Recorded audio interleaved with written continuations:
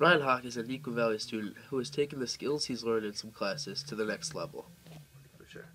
Well, I started off taking classes at Gold. I started off with visual media, and then I took graphic design when I came over to Maine.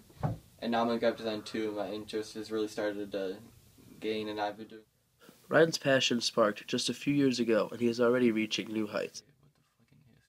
I began doing stuff about 2 years ago at my house, and since that I've probably made over about 30 designs based on stuff like space, urban arts, and other imaginative ideas.